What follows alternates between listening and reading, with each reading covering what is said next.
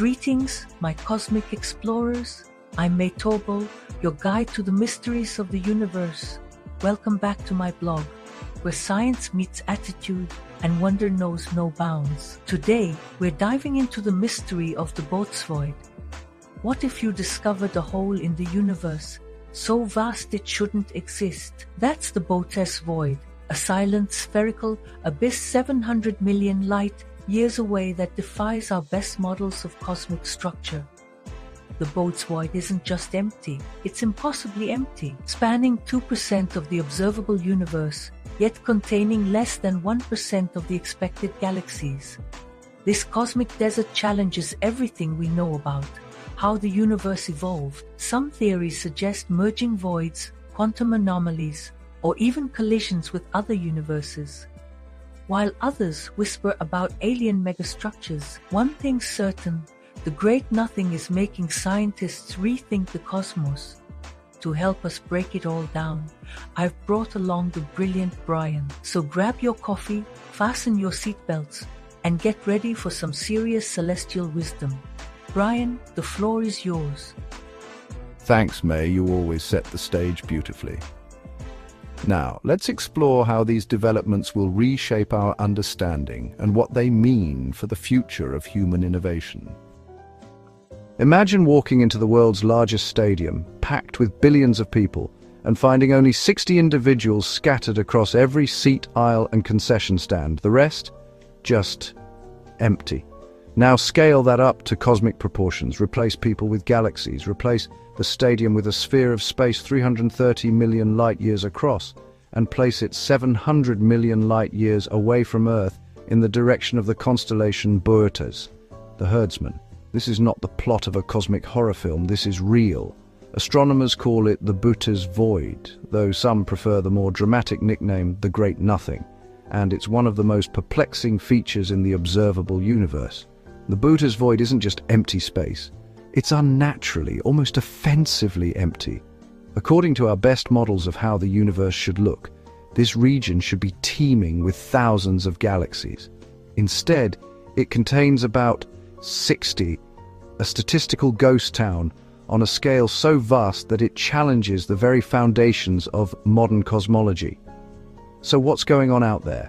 Did the universe forget to fill in this section? Did something or someone sweep it clean? Or is our understanding of cosmic structure fundamentally flawed? Let's take a tour through science, speculation, and cosmic mystery. In 1981, astronomer Robert Kirshner and his team weren't hunting for cosmic anomalies.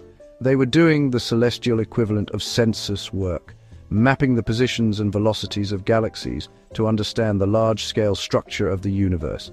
Everything was going as expected until it wasn't. On their 3D cosmic map, a massive, perfectly round blank spot appeared, not a smudge, not a glitch, a sphere of pure absence, 330 million light-years wide, containing almost nothing. At first, they assumed it was a technical error, maybe a faulty sensor, maybe cosmic static, but after repeated checks, the void remained stubborn, silent, and spherical. When they published their findings, the paper's title ended with a question mark, as if even the scientists couldn't quite believe what they were reporting. Soon, other astronomers confirmed it. The Boötes Void was real, and it was impossible. Human brains aren't wired to grasp cosmic scales. So let's translate. Our Milky Way galaxy is about 100,000 light-years across. To cross the Boötes Void, you'd need to line up 3,300 Milky Ways side by side. It contains less than 1% of the galaxies it should, based on average cosmic density. The void makes up roughly 2% of the observable universe's volume, all of it nearly empty. If New York City had the same galactic density as the Boötes Void, you'd walk from Manhattan to the Bronx and see 6 people total. The rest, crickets and darkness. This isn't just empty. It's a cosmic desert so extreme that even intergalactic space, which we normally think of as empty, looks positively crowded by comparison. According to the Lambda CDM model, the current gold standard of cosmology, the universe evolved from a nearly uniform state after the Big Bang. Tiny quantum fluctuations in density gradually grew under gravity, forming stars, galaxies, clusters, and the vast cosmic web we see today. In this model, voids are normal.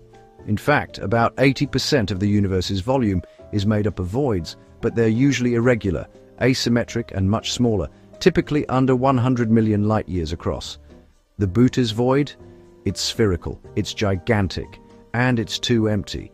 Even more troubling, computer simulations of the universe's evolution cannot produce a void this large in 13.8 billion years. To form naturally via gravity alone, it would have needed 25 to 30 billion years, almost twice the age of the universe. In scientific terms, that's like baking a cake for 30 minutes and finding a fully grown oak tree in your oven. So, how did it get there? Here are the usual suspects. 1. It's just a bigger void. Sure, voids exist, but none come close to Boötes in size, symmetry, or emptiness. It's like comparing a puddle to the Pacific Ocean and claiming they're the same thing. 2. It formed from merging smaller voids. This is the leading theory, that several smaller voids merged over time, like soap bubbles coalescing. It explains the filament of 60 galaxies running through the center, possibly the scar, where two voids joined. But here's the rub. Even this requires impossibly large initial voids, forming too early in cosmic history. Plus, merged voids should look lumpy, not spherical. Boötes is suspiciously smooth, like it was carved with a cosmic cookie cutter. Dark energy, the mysterious force accelerating the universe's expansion, could, in theory, push matter away faster in certain regions. But all observations show dark energy is uniform across space. If it were stronger in Boötes, we'd see galaxies fleeing the center faster than they do. We don't. The void expands at the expected rate, just like everywhere else. 1. Quantum fluctuations got lucky. Maybe a rare, massive fluctuation in the early universe created a giant, low-density bubble. Possible? Technically, yes. Probable? Less likely than winning the lottery while being struck by lightning on Mars. Here's another twist. The 60 galaxies inside the void aren't weird. You'd expect galaxies formed in total isolation to be primitive, gas-poor and underdeveloped, like cosmic hermits. But many are perfect spiral galaxies, with active star formation, healthy gas reserves, and even central black holes feeding as if nothing's amiss.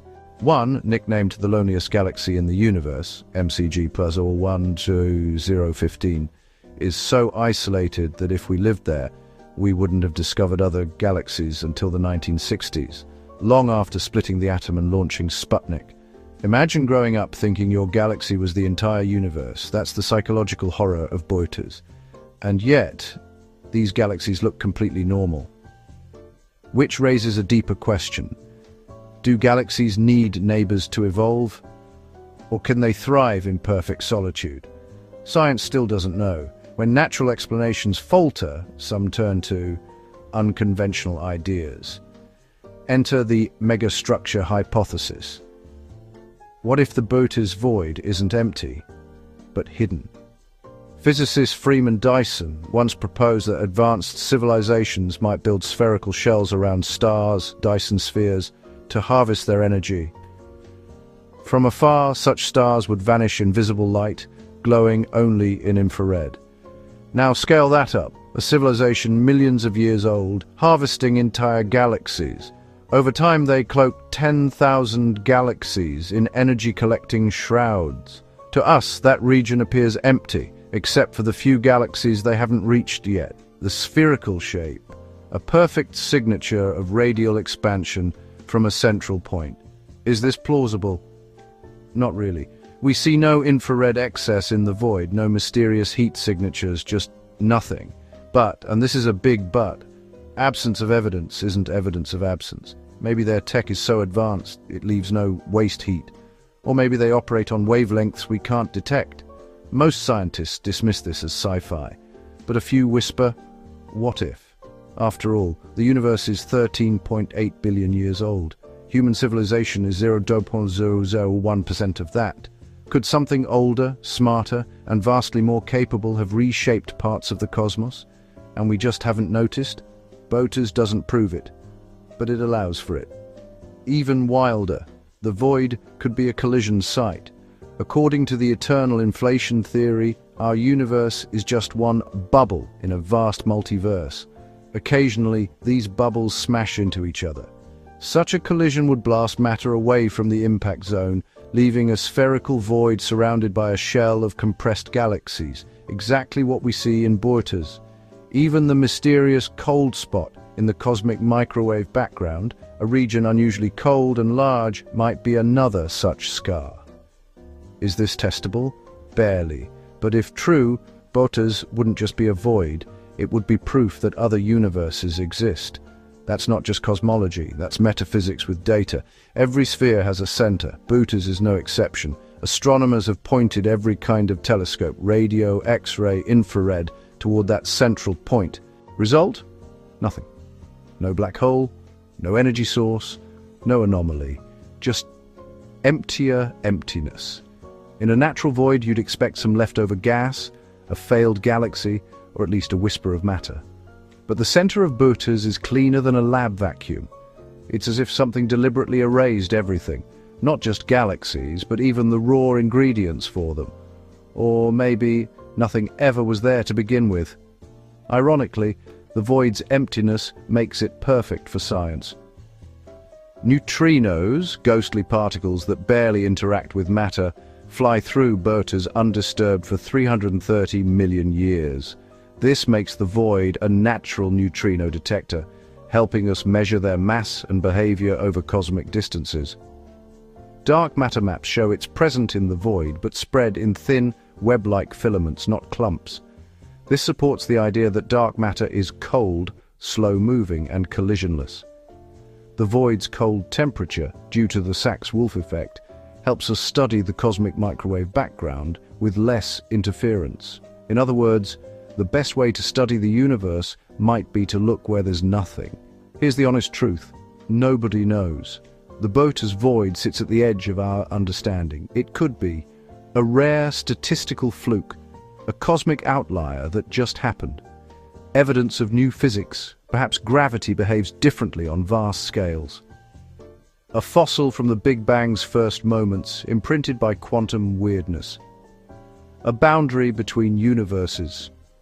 Or something we haven't even imagined yet. Science doesn't demand answers, it thrives on questions. And Boötes gives us a doozy. The Boötes void reminds us of something profound. The universe is under no obligation to make sense to us.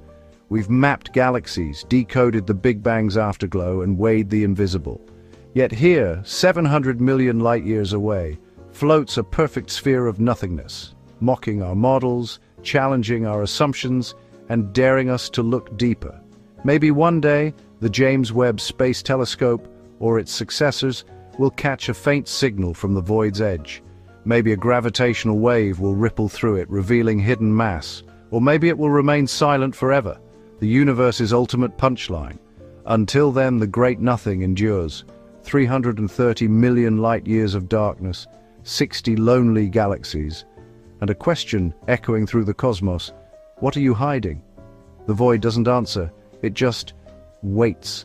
And somewhere, in one of those 60 galaxies, an alien astronomer might be writing the exact same article, wondering if we are the anomaly. And there you have it, my cosmic companions. Remember, every challenge is just a stepping stone to greatness. If you enjoyed this episode, don't forget to hit that like button, subscribe, so we can keep exploring together, and drop a comment to share your thoughts. Until next time, stay curious, stay bold, and keep chasing those dreams.